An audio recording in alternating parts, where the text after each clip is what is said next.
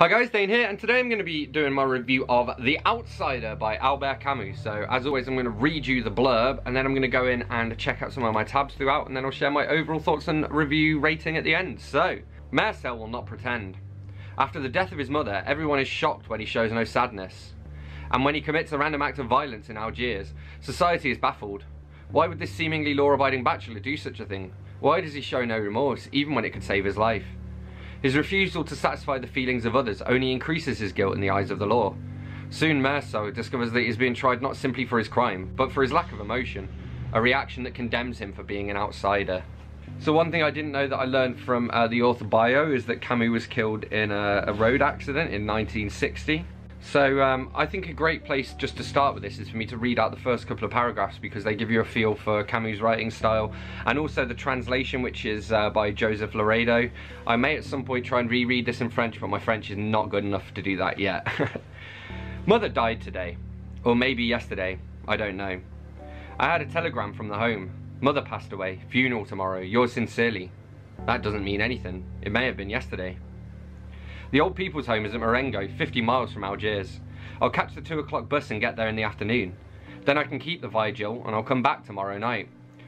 I asked my boss for 2 days off and he couldn't refuse under the circumstances, but he didn't seem pleased. I even said, "It's not my fault." He didn't answer. Then I thought maybe I shouldn't have said that. After all, it wasn't for me to apologise. It was more up to him to offer me his condolences. But he probably will do the day after tomorrow when he sees me in mourning. For the moment, it's almost as if Mother was still alive. After the funeral though, the death will be a classified fact, and the whole thing will have assumed a more official aura. I like this little line. After that, the street gradually became deserted. The shows had all started, I suppose. Only the shopkeepers and the cats remained. So I think this paragraph's really well written, so I want to read this out. On my way upstairs in the dark, I bumped into old Salamano, my next door neighbour. He had his dog with him. They've been together for 8 years. The spaniel has got a skin disease, mange I think, which makes almost all its hair fall out and covers it with brown blotches and scabs. After living with it for so long, the two of them alone together in one tiny room, Salamano has ended up looking like the dog. He's got reddish scabs on his face and his hair is thin and yellow. And the dog has developed something of its master's walk, all hunched up with its neck stretched forward and its nose sticking out. They look as if they belong to the same species, and yet they hate each other. Twice a day, at 11 o'clock and 6, the old man takes his dog for a walk. In 8 years they haven't changed their route. You can see them in the Rue de Lyon, the dog dragging the man along until old Salamano stumbles. Then he beats the dog and swears at it. The dog cringes in fear and trails behind. At that point, it's the old man's turn to drag it along. When the dog forgets, it starts pulling its master along again and gets beaten and sworn at again. Then they both stop on the pavement and stare at each other, the dog in terror, the man in hatred. It's like that every day. When the dog wants to urinate, the old man won't give it time and drags it on, so that the spaniel scatters a trail of little drops behind it. But if the dog ever does it in the room, then it gets beaten again. It's been going on like that for 8 years. Celeste always says it's dreadful, but in fact you can never tell. When I met him on the stairs, Salamano was busy swearing at his dog. He was saying filthy, lousy animal, and the dog was whimpering. I said good evening, but the old man went on swearing. So I asked him what the dog had done. He didn't answer. He just went on saying filthy, lousy animal. I could just about see him, bent over his dog, busy fiddling with something on his collar. I asked again a bit louder. Then, without turning round, he answered with a sort of suppressed fury. "He's always there!"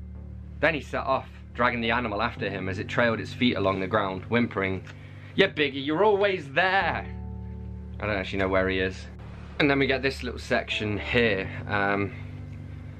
where I think it was his name, Raymond, yeah. He'd beaten her till she'd bled. Before that, he hadn't used to beat her. I used to hit her, but sort of affectionately. She'd yell a bit. I'd close the shutters and it'd finish the way it always does. But this time I really mean it, and I don't think I've punished her enough. He then explained that this was what he needed some advice about. He stopped to adjust the wick on the lamp which was charring. I was still listening. I'd drunk almost a litre of wine and my temples were burning. I was smoking Raymond's cigarettes because I'd run out. The last trams were passing and the few remaining street noises fading away with them into the distance. Raymond went on. What annoyed him was that he still felt like sleeping with her, but he wanted to punish her. First he thought of taking her to a hotel and calling in the vice squad to cause a scandal and have her registered as a prostitute. After that he'd gone to some friends he had in the underworld. They had no ideas. And as Raymond pointed out to me, so much for being in the underworld. That's what he'd told them, and they then suggested marking her. But that wasn't what he wanted. He'd think it over. First he wanted to ask me something. Then again, before he asked me, he wanted to know what I thought about his story. I told him that I hadn't thought about it, but it was interesting. He asked me if I thought there was some deceiving going on, and as far as I could see, it did seem as if there was some deceiving going on, and if I thought she should be punished and what I'd do in his position, and I said you could never tell, but I understood why he should want to punish her. I drank a bit more wine. He lit a cigarette and told me his plan. He wanted to write her a letter which would really hurt and at the same time make her sorry. Then, when she came back, he'd go to bed with her and, right at the crucial moment, he'd spit in her face and throw her out. I agreed that that would punish her alright, but Raymond told me that he didn't feel capable of writing the kind of letter that was needed and that he'd thought I might draft it for him. When I didn't say anything, he asked me if I'd mind doing it right away and I said no. Raymond sounds like a right... You know what he sounds like. This made me chuckle. I then told her about my boss's proposal and Marie said she'd like to see Paris. I told her that I'd lived there once and she asked me what it was like. I said, it's dirty, full of pigeons and dark courtyards. The people have all got white skin. And then our protagonist ends up in prison and we get this paragraph which I think's really beautifully written. It was soon after that she wrote to me. And it was from that point on that the things I've never liked talking about began. But after all, I mustn't exaggerate it and it was easier for me than for others. When I was first imprisoned though, the worst thing was that I kept thinking like a free man. For instance, I'd suddenly want to be on a beach and to be able to walk down to the sea. When I imagined the sound of the first little waves under the soles of my feet, the feel of the water on my body and the freedom it would give me, I'd suddenly realise how closed in I was by my prison walls. But that only lasted a few months. After that I thought like a prisoner. I'd look forward to my daily walk in the courtyard or to my lawyer's visits, and I managed quite well the rest of the time. I often thought in those days that even if I'd been made to live in a hollow tree trunk with nothing to do but look up at the bit of sky overhead, I'd gradually have got used to it. I'd have looked forward to seeing birds fly past or clouds run together, just as here I looked forward to seeing my lawyer's curious ties, and just as, in another world, I used to wait for Saturdays to embrace Marie's body. And come to think of it, I wasn't in a hollow tree. There were others unhappier than I was.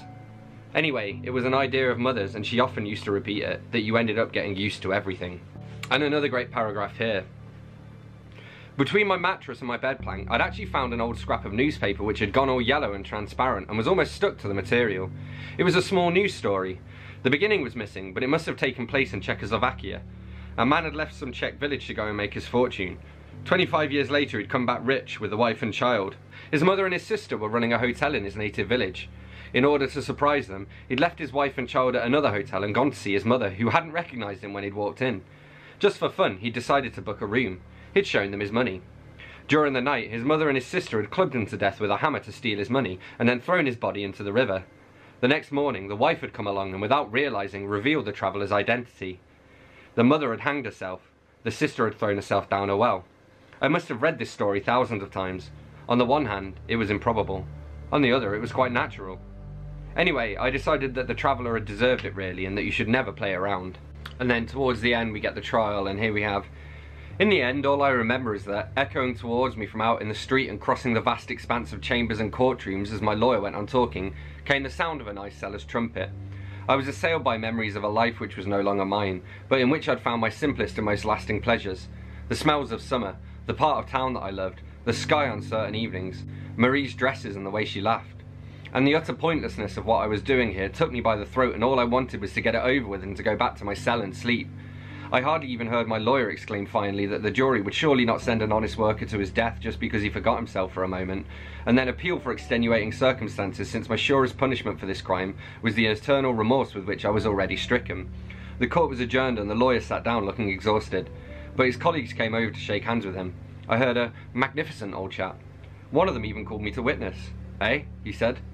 I agreed, but it was hardly a sincere compliment because I was too tired. Here we have the start of chapter 5. For the first time, I've refused to see the chaplain. I've got nothing to say to him. I don't feel like talking, and I'll be seeing him soon enough as it is. What interests me at the moment is trying to escape from the mechanism, trying to find if there's any way out of the inevitable. I've been moved to another cell. From this one, when I'm lying down, I can see the sky and nothing else. I spend all day watching its complexion darken as day turns to night. I lie here with my hands under my head and wait. I don't know how many times I've wondered whether there have ever been instances of condemned prisoners escaping from the implacable machinery, disappearing before the execution or breaking through the police cordon. I'd reproach myself every time for not having paid enough attention to stories of executions. You should always take an interest in these things. You never know what might happen. Like everyone else, I'd read newspaper reports, but there must have been special books which I'd never been curious enough to refer to. That was where I might have found stories of people who'd escaped. I might have discovered that there'd been at least one occasion when the wheel had stopped, that amongst so much that was inexorable and predetermined, chance or luck had just once managed to change something. Once. In a way, I think that would have been enough. My heart would have done the rest. The papers often talked about a debt being owed to society. According to them, it had to be paid, but that hardly appeals to the imagination.